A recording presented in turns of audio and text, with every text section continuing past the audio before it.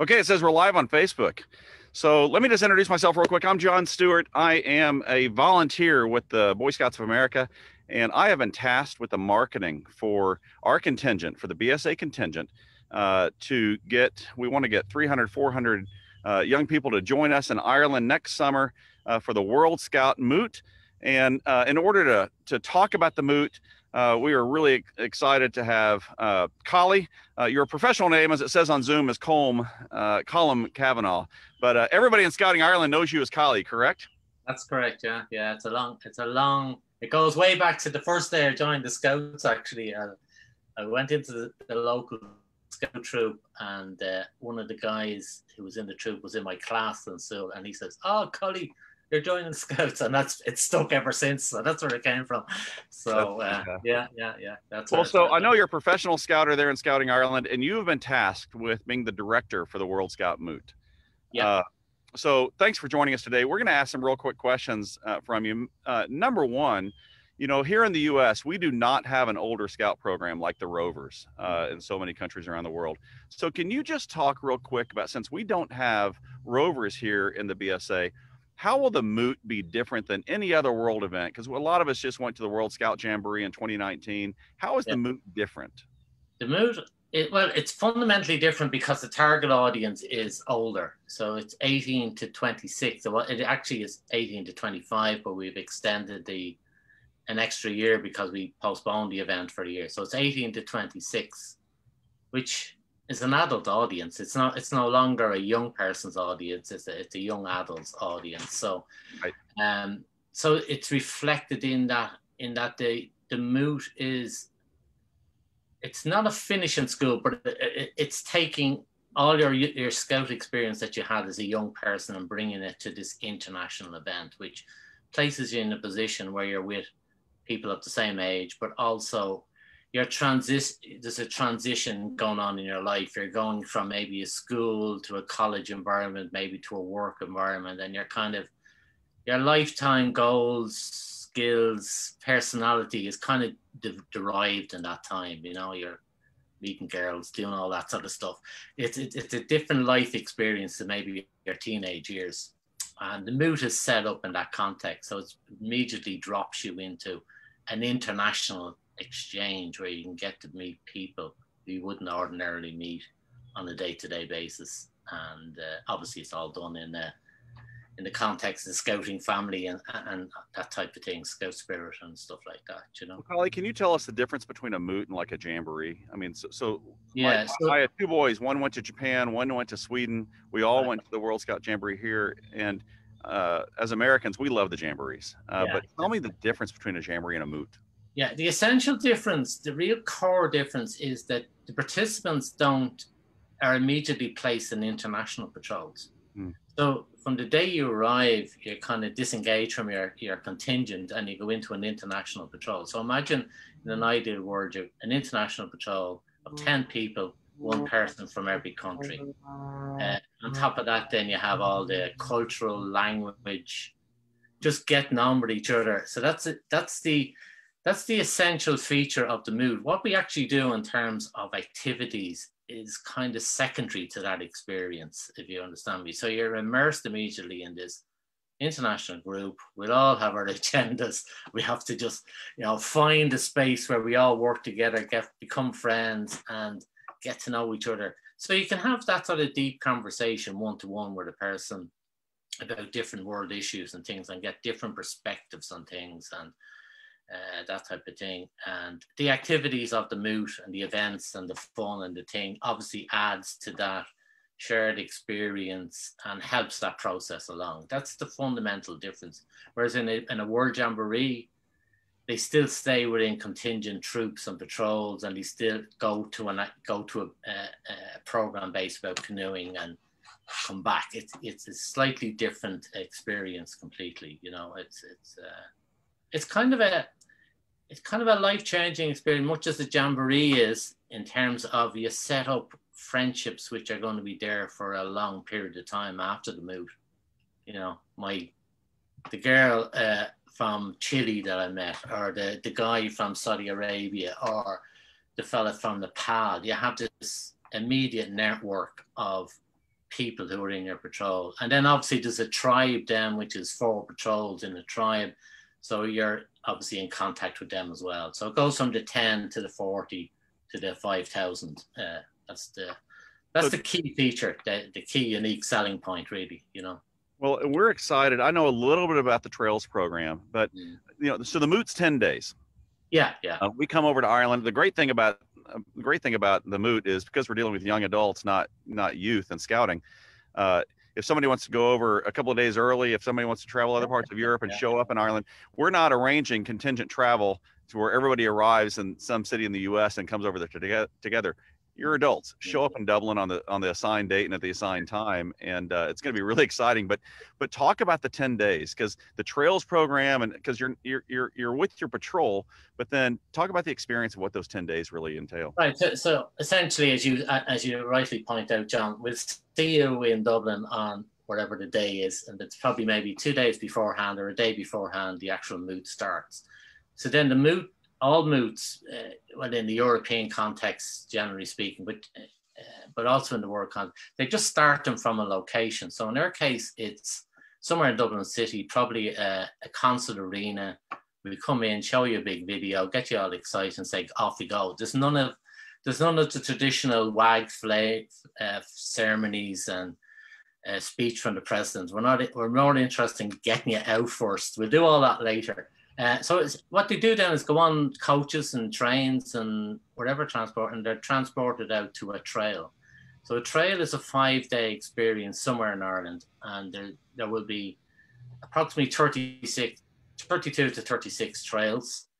Each trail has the same skeleton in terms of the program is similar, but what makes each trail unique is where the location is and the people you'll interact with and things like that. So on every trail, you will have 1 or 2, as we call them, adventure type things. You'll be going, well, say for example, on the morning, you're doing surfing on the beach in Sligo, which is on the west coast. Be there at 11 o'clock, and you arrive at 11 o'clock, and there's a surfing school there, and they kit you out, you go surfing, and after an hour, you move on to something else. So getting to that location, and whether you're there at 11 o'clock, is your responsibility. There's not a team of staff. If you don't get there, you miss the opportunity. We also have a service project. So much like you had on the World Scout Jamboree, where you transport patrols into communities to do a service project. I was actually over there myself and made my business to interact with some of the guys. And, you know, some of the stuff they were doing was mind-blowing. In fact, while I was sitting actually in the McDonald's restaurant, I came across patrol, and they were telling me, you were nearly, you know, I'm nearly crying on this. I nearly had to hide in my burger, you know, to stop myself, a tear running down my face. But you know the idea, they become intimate experiences where you're interacting with a local community and you're doing a project which has great meaning to the community, but also you're putting your input in. So we will identify a number of projects like that, and then it'll be local community, probably have a barbecue at night time. That's on a celebration. This is an incredible cultural experience. Yeah, I mean, that's the difference between going and just being with the scout troop here in the U.S. with a group of pals.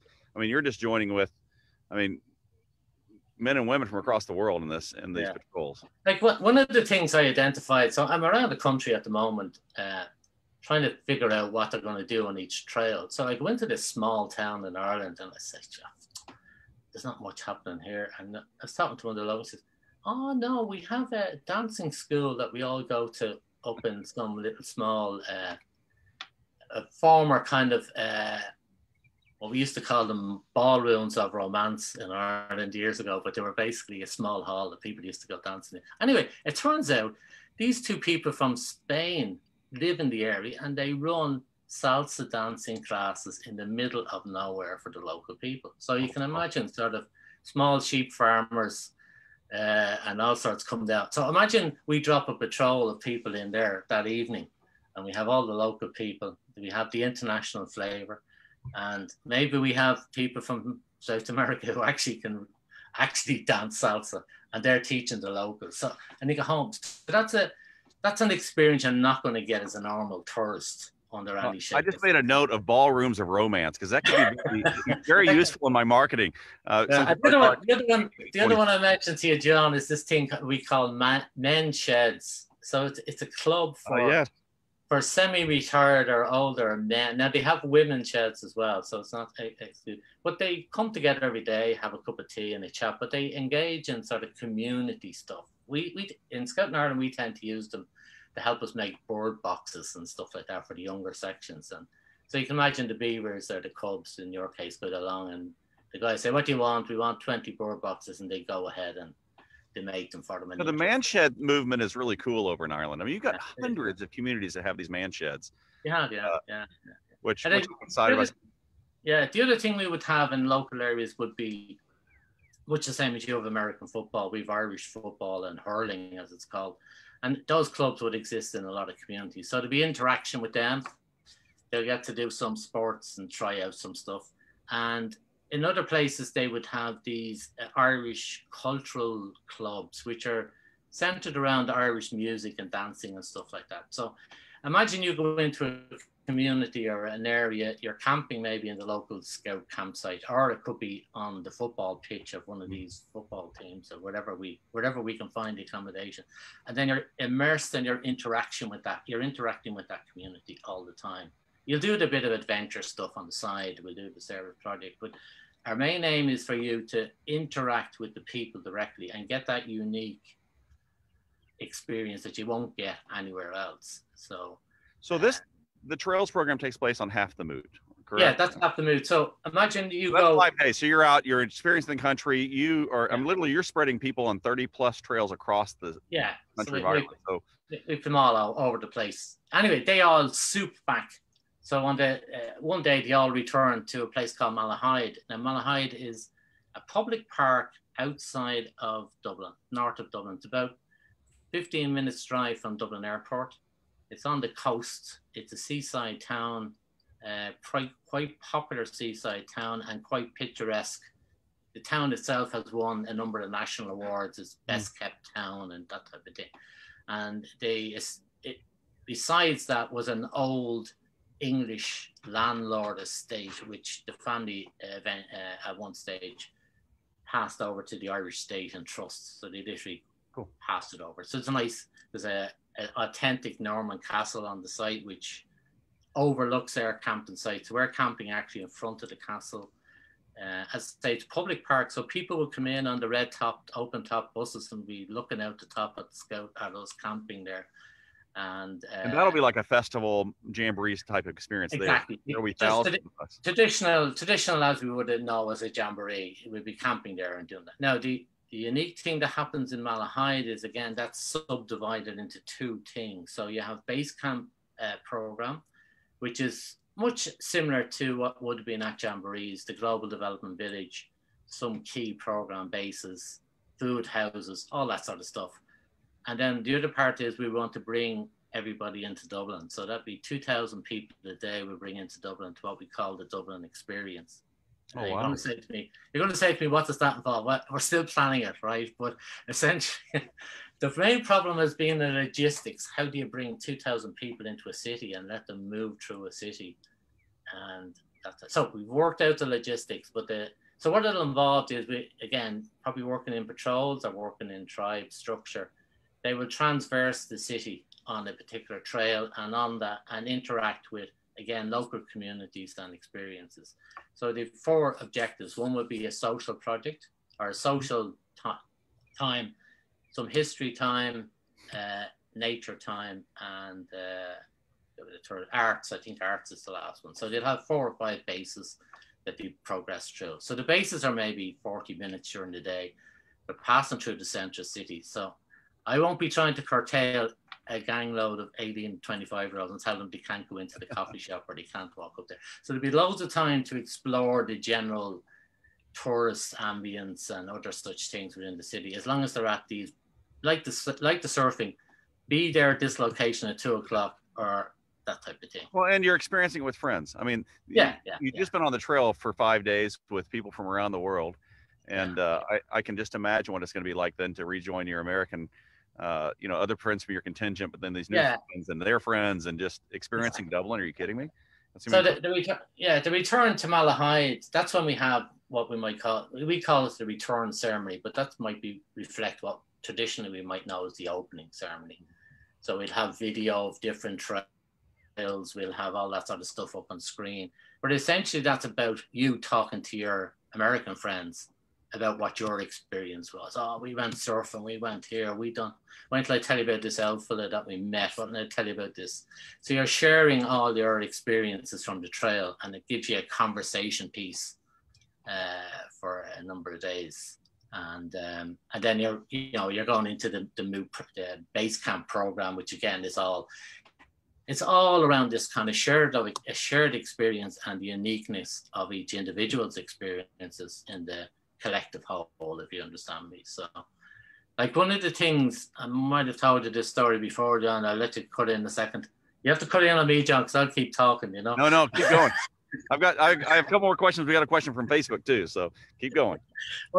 Well, we had a meeting a while back, about a year ago, and we had people over from heads of contingents, like yourself, over to Ireland, and we're showing them around the different things. And one of the girls says to me, she was talking to me, she was from Chile, I think, or Argentina. I said, what are you looking for over to and come to? She says, I just want to meet those two guys on the side of the road.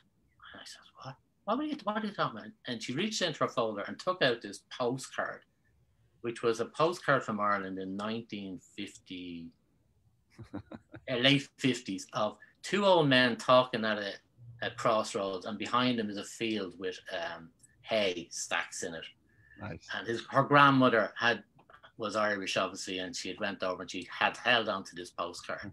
So, and it changed my whole perspective, because I was always thinking, 18, 20, 30, 18-year-olds, if it were 18-year-old like me, it was, where was the nearest rock climbing face, or where was the nearest mountain? But here was a total different perspective. This was somebody who had a different want from an event. She wanted to meet those. She wanted to engage with those local. She wanted that sort of unique experience. She didn't want to do the regular tourist bits. And it just opened up a different perspective for us of what we should be providing, the opportunities we should be providing to people, I know the last World Scout Moot was in Iceland, and that was in 2017. And talking to the young people, young adults, I mean, now they're older, but when they went over there, some of the things that they came back, and things I heard back, were, it was incredible. We got to really do a deep dive on the UN Sustainable Development Goals and what we can do as an individual, and collaborating as a 20 something versus being a 14-year-old scout, where young professionals and students can actually be engaged in a lot of these issues. Talk about kind of what you think. I mean, what are your goals for the participants? Because I know that when they came out of Iceland, there was some real energized, there were thousands of energized young people who wanted to make a difference as it relates to the UN Sustainable Development Goals. Are you continuing in that kind of conversation? Yeah, so John, my background comes from Messenger of Peace, so I set up that project, so it's dear to my heart, and I see recently we're up to 2 billion hours. I remember when I used to be counting the thousands, now it's gone to 2 billion, so that's a great legacy, but it's building on that. So while young people, I know you have very successful program in that regards in the Eagle Scout program and things like that, but now that you're 18 and you're 25, there's a different dynamic. You can do really good project work, and you can really address the sustainable development goals in a real way. And if you have an international patrol, obviously there's different types of projects. So yes, they would be key to the base camp, global development village, specialized type program things that we'll have on the base camp. The other thing would be very prevalent at the moment would be, what's the future like? What's the new world like? We're coming out of COVID. How has that changed things? Unemployment is going to be a big issue for a lot of people. How do they deal with that? So that's another area we're looking at. And the other thing, kind of half a favorite to me in my own context, is what does it mean to be a scout? Not to actually be a member, but to actually be a scout in your heart and in your spirit, and how you practice that on a daily basis. So I know you're quite good in the US at trapping the ethic and bringing that into leadership. So again, as young people move from a young person scouting program to business and industry and commerce, do they bring that ethic forward with them, the Scout law, the promise? How do they translate that into leadership positions they may have in their life? So they're all sort of the kind of key objectives that we're looking to, apart from all the fun stuff and all that sort of stuff, the sort of the underlying changes that we expect to see in people's demeanor will be those type of things, the perspective of global issues, their place in the world, their ethics, what do they bring from scouting to that? What sort of person do they want to be in the future? They're the sort of underlying objectives which are at play. Collie, I think one thing we do really well in the U.S. is say goodbye to scouts when they're 18. Yeah. They age out because we don't have a rover program. And so, you know, and what's really exciting here in the U.S. right now is, you know, several years ago, the scouting program, we finally have, you know, these incredible young women who join the Boy Scouts of America. And this year is the year when, and it's fun because every week I see a different press release on young women who are becoming an Eagle Scout. And so we've got this whole class of 2021 that are becoming Eagle Scouts. And I think about, I'd love for 40 to 50% of our contingent to be made up of these incredible young women from our program. Scouts. But we're really good at saying goodbye to scouts when they're 18 and not really saying hello to them again until they're a parent. And then they're bringing a Cub Scout in, a kindergartner or a first grader. And I love what you said about thinking about what it means to be a scout. I remember hearing Ban Ki-moon when he was the UN Secretary General say, when he said, I am a scout. And what that means when he says I'm a scout, that doesn't necessarily mean his registration is current with the Korea Scout Association or what unit he's serving. And that's what I really get excited about, thinking about the 18 to 26-year-olds next summer who have had an incredible scouting experience, whether they be, you know, from a Cub Scout or one of these young women that just joined a couple of years ago, you know, to what does it mean to be a scout? And I mean, this trip to Ireland, if that could, you know, put an imprint on their life to be a scout for the rest of their life. I mean, I love what you're thinking. It's the key. It's a key factor, and you don't realize how deep it runs until how you, when you're a scout leader, as I would have been, and you probably were, John, in your time. You're dealing with young people every week, and you're doing all the programs, and you're hoping that you have had some sort of impact. And often it's not. You never really find out. How you find out is you meet one of the guys walking down the street one day, and he says, "Hiya, Collie," and you're looking at him because you remember him when he was 12 or 13, and now he's a grown man or a grown woman, and you're saying, "How you doing?" It's, "Oh, I work as a chef now, blah blah blah," or "I do whatever. I'm a doctor," and they'd always say, "Do you know what? I had a great time in the Scouts, and do you know what? It was that day when I started cooking on camp. That's what got me interested in cooking, or I done the first aid badge," or whatever the case may be. And surprisingly enough, I've also found that people, even friends of mine who maybe were only in the Scouts for a week or a month because they were more interested in football or whatever, they still remember their scouting experience, and they still remember the Scout promise. So, and again, when I was doing Messenger Peace, I didn't realize how deep this in your psyche the promise rests. You're asking young people of 6, 7, or 8-year-olds, if you're coming in Cubs, to make a promise. They don't make a promise anywhere else. They never make any other pledges. And a promise to a child is far more important than an adult making a promise. And it runs into their psyche. They promise to do their best, to do the blah, blah, blah, whatever wording we have.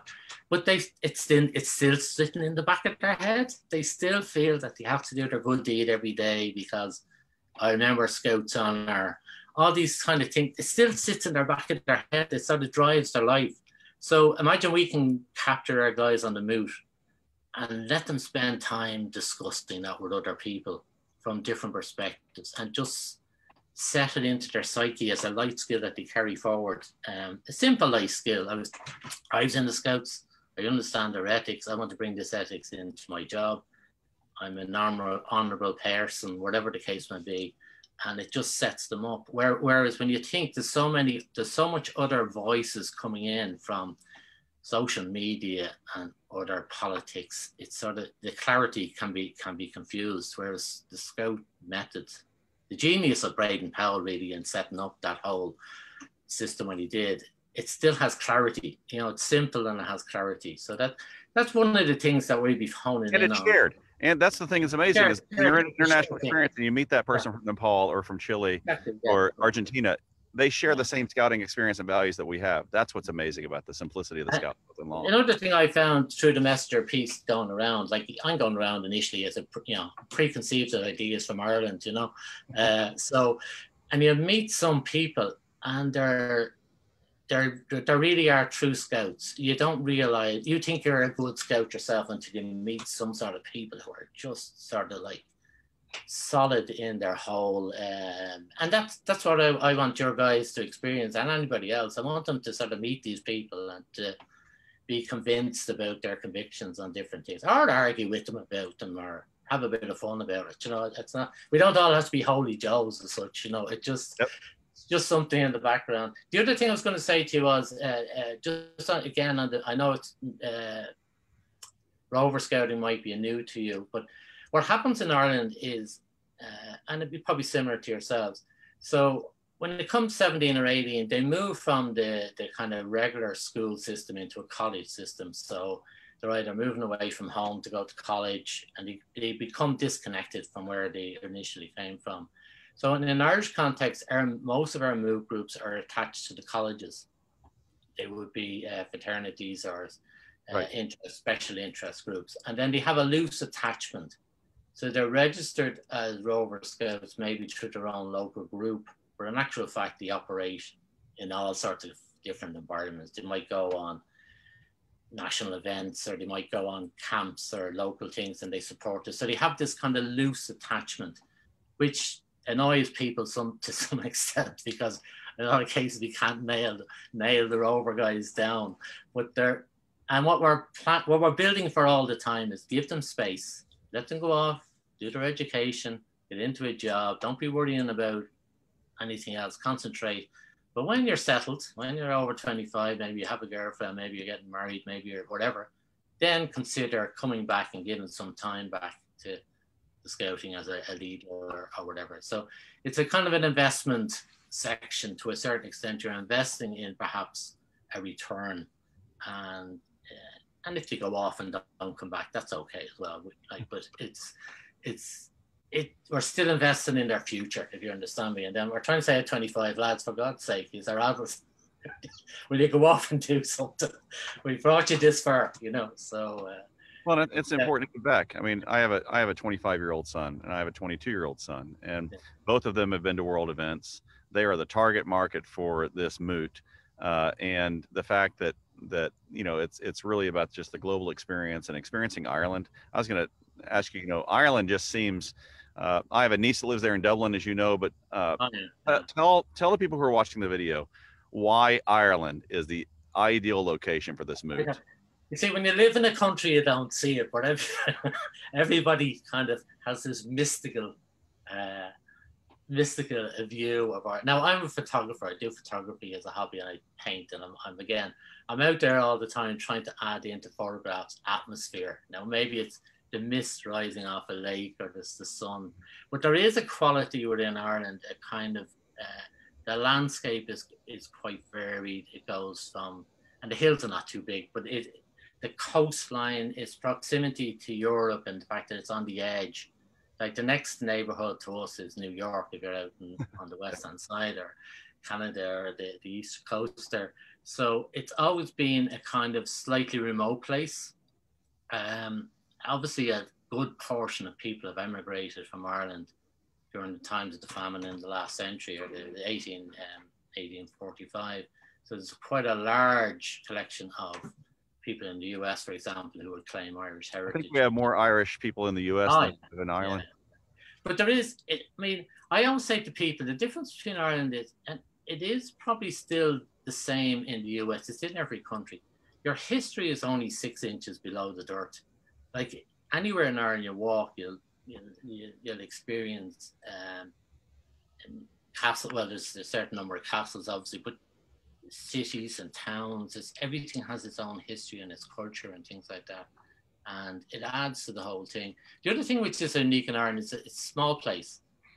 I think it's 350 miles from the top to the tail, and it's 150 wide, more or less. So you can get to anywhere within a couple of hours.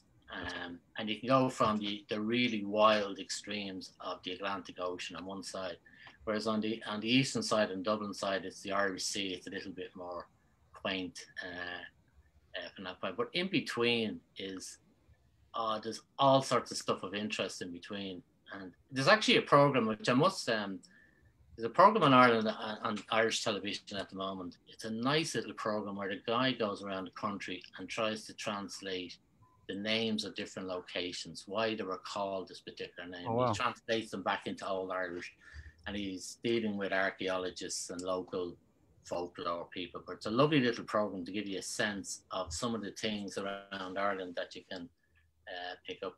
And the other thing would be just the people themselves. They're like me, they just can't stop talking. Their life is talking, telling stories, having a bit of fun. I'm not a big drinker myself. I don't actually drink, but that's a big part of the culture. And it's not so much drinking for drinking's sake. It's as we used to say, where are you going? I go down and meet a few friends on Monday night. We go out. I say, where are you going? I'm going down for pints and wisdom. The points are just adding to the storytelling, because you don't know what you're going to be, as you would do with your own French, John. You don't know what the hell you're going to be talking about. You'll be talking about the troubles of the day, solving all the troubles of the world, giving out about X, Y, and Z. So it's just part of this social culture, and and people are very welcoming, and they like to see people from other cultures coming in and engaging with them. That they're not coming just to see, they're not just passing through tourist bus, that looks out the window. It's they enjoy that sort of direct person engagement at all times. And let me ask you a question. It's a package, John. It's not a one individual item. It comes as a kind of a complete package and things. I know that we're going to bring a couple hundred incredible young adults from the U.S. We don't know who they are yet because our registration hasn't opened yet. We're going to open. Our plan is to open our registration on St. Patrick's Day. But we've got a list of 400 that have already filled out saying they're interested in going. And for our young people, we're literally, if you're watching this and you want to go to Ireland and to sit and have these conversations, to meet people from around the world, this is designed. If you're 17 to 25 right now, this is ideal for you next summer. Join us. I'm going to ask a few questions here that came in through social media, Collie. This is going to be an incredible experience to join us. An experience, this pandemic, we had to roll the Moot, or you had to roll the Moot from 2021 to 2022. By next summer, we believe everything's going to be opened up and we'll have our vaccines and be ready to be together. And back to normal again, yeah. And the good thing is we can all save money because we'll want to travel again. And if you're 22 to whatever, being able to go to Ireland's an incredible experience. So one question came in. We talked about the trails earlier. It says, will scouts get to pick what activities they take part in during the trails? Or is it more of just if you show up, you're going to be surprised with what your trail is? So what happens is the patrols are created in around April or May next year. And then you get to know each other online before you even arrive at the Moot. Oh, that's fantastic. So they engage on the Moot, and then at some stage we will post on the website the 32 or 33 trails with as much information as we have, the activities that will be on each trail. And then the patrols select what trail they're going on, not the individual. So this is the first stage of, let's have a discussion about this. Now, in that discussion, they need to consider, for example, if there's somebody in the patrol with special needs, if there's dietary concerns, if there's a group of people who want to do I want to climb the mountains, and there's another group who are interested in arts and culture. So they have to come to that consensus. That's the first part of that experience. So the only thing I'll say is most of the trails are exactly the same. When I say exactly the same, they have the same quality. So while they might do surfing in one location, we offer a kayaking experience in another. It depends on what each location provides in terms of the adventure experiences. They will obviously have, as I said, the service product, and that will be different in each case. And then the other experience that we talked about, they all won't be going dancing up in the salsa school, but they'll have unique experiences to each location that make And honestly, I think what you said was the activity is the same, you know, or the structure is the same. And I would tell our Americans are great at saying, I want to do this, this, this, this, this. And we're so activity driven and things of that nature. But to those BSA scouts that you're watching, if you've been to Philmont, if you've done a high adventure trek before, you know, when you pick that trek, looking back, it's not necessarily the things you did, it was the experience of the trek. And so, yes, you may not be salsa dancing, you may not be surfing or kayaking, you'll do something, but the experience of the trails program is really what it's about. And the experience of the Moot is incredible. Go ahead. And each of those experiences would be unique. You know, you'd be going back to Malahide saying, I went into Mrs. Murphy's house and she taught us how to do brown bread and we cooked it in our kitchen. And somebody else would be saying, I went salsa dancing up in this thing. And somebody else would be saying they were engaging with young people and in a scout meeting or whatever. So and then imagine everybody comes back with this 5,000 different stories that we're all going to share again. So it's kind of a shared experience, as in we've done it together in the patrol, but it's also sharing your perspective on those experiences, how they've impacted on you, how they share it. I mean, if you're a boy or you're a girl and you're looking for chat-up lines, I don't think you'd be short on a few after you come back from the trains. There would be loads of how did you get on in your trip, and it'll open up all sorts of conversations to explore further. All right, the other questions. When is U2 playing? That'll be at Malahide Castle, correct? And that'll be once we're all together. You'll have a big U2 concert, private concert for us. I appreciate you doing that. That's not actually a question. That's just me wanting to hear. Yeah, that's no problem. But okay, so a question somebody did ask is Collie from Kerry.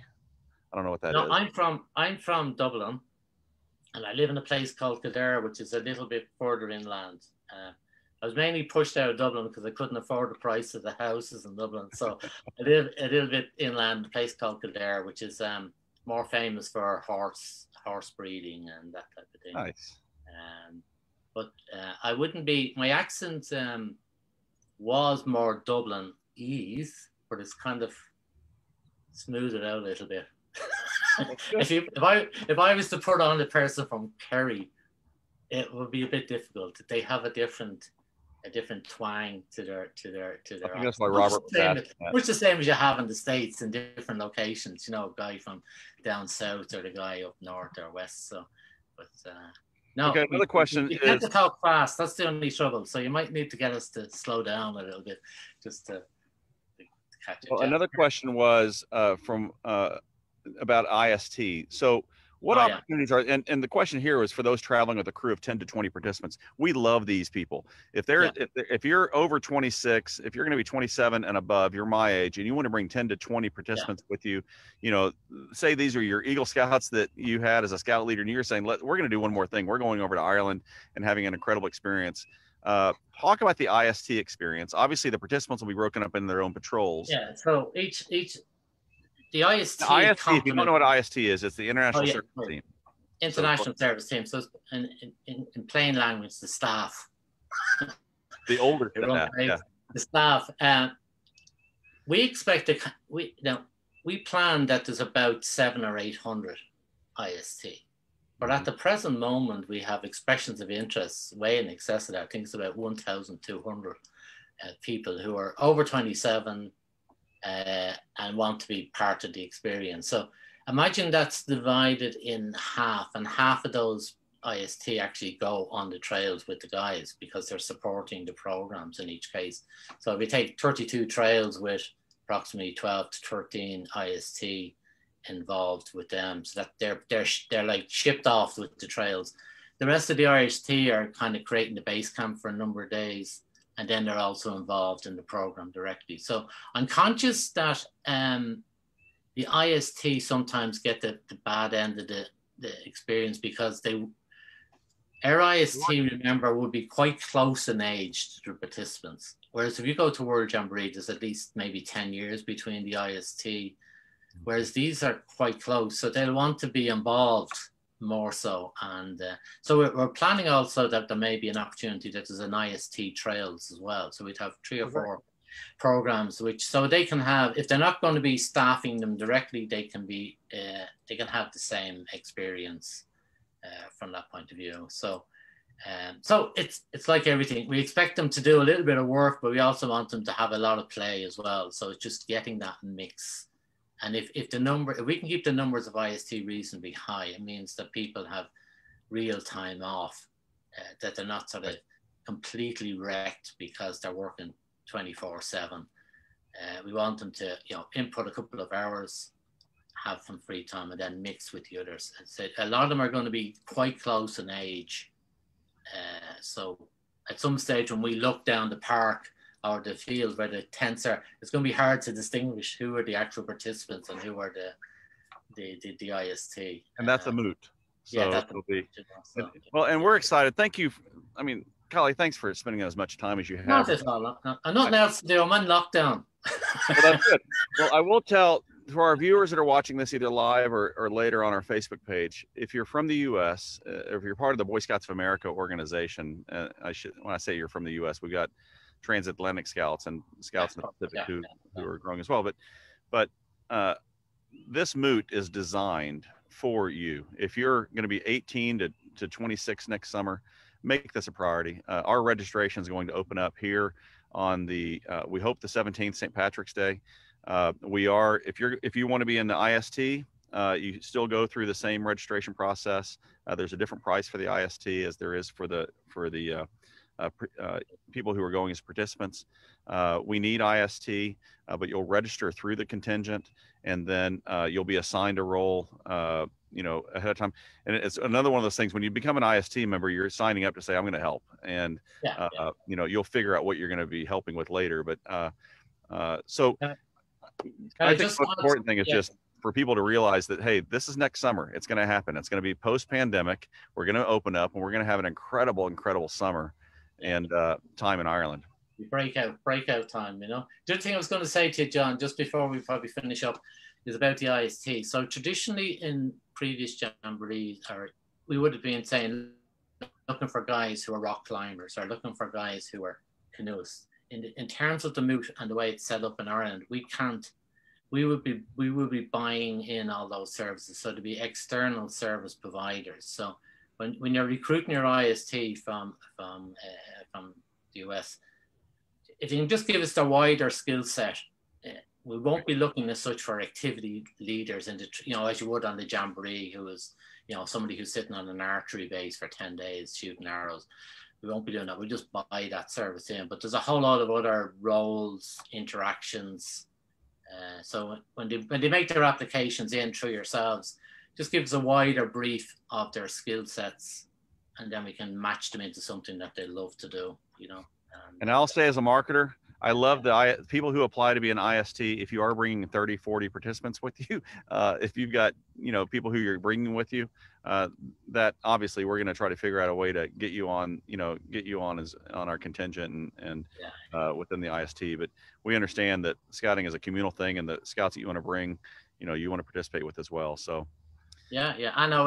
That was one of the things in Iceland, which what we're trying to do in an Irish context is probably learn from all the other moots. So I'm sure we'll get things wrong, but we're trying to make sure we don't get the same things wrong as they did in previous moots. And they didn't, while they had a lot of IST and the experience was good, it could have been a bit better by just providing some high-end interaction. So they wanted to, they saw the guys going off to walk up and see the glacier or go swimming in an Arctic pool or something, and they were looking on. They didn't get a chance to participate directly and have the same experience. So we're aware of that. We'll try and, as much as we can, to give people enough time so they can, when the days they're off, they can become a participant on that day, and then they come back and do some.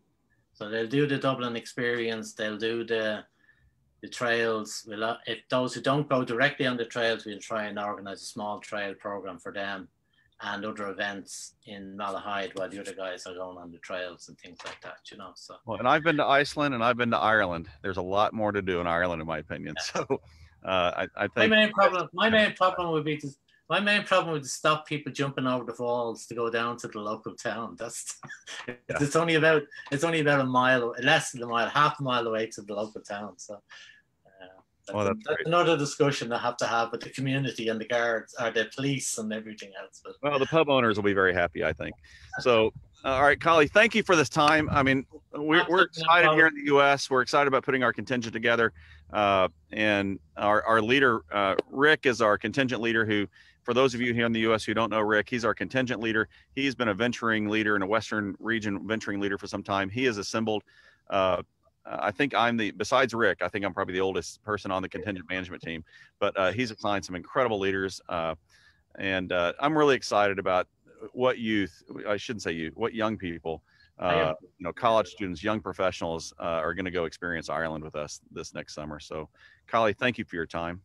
Listen, great. And if you want to have another session, because obviously it'll generate more questions, I'm happy to tell you whatever I can whenever you need. You're in lockdown. We can do this again. This is awesome. Absolutely no problem. I'm in lockdown. Can't move. I'm actually confined. We can't move beyond 5 kilometers from our house.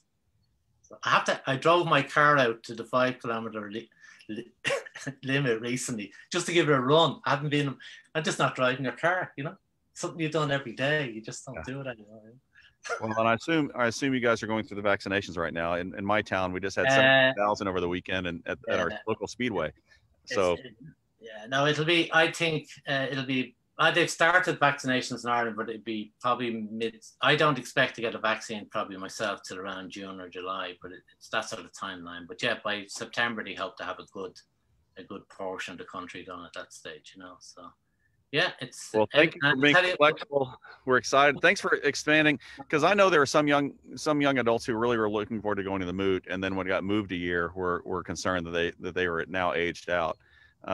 My son's one of those. He'll be 26 next year, and so just perfect timing. So thank you so much for your flexibility. I know we're going to have more people wanting to go than can go. So if you want to go to the Moot, you're from the U.S.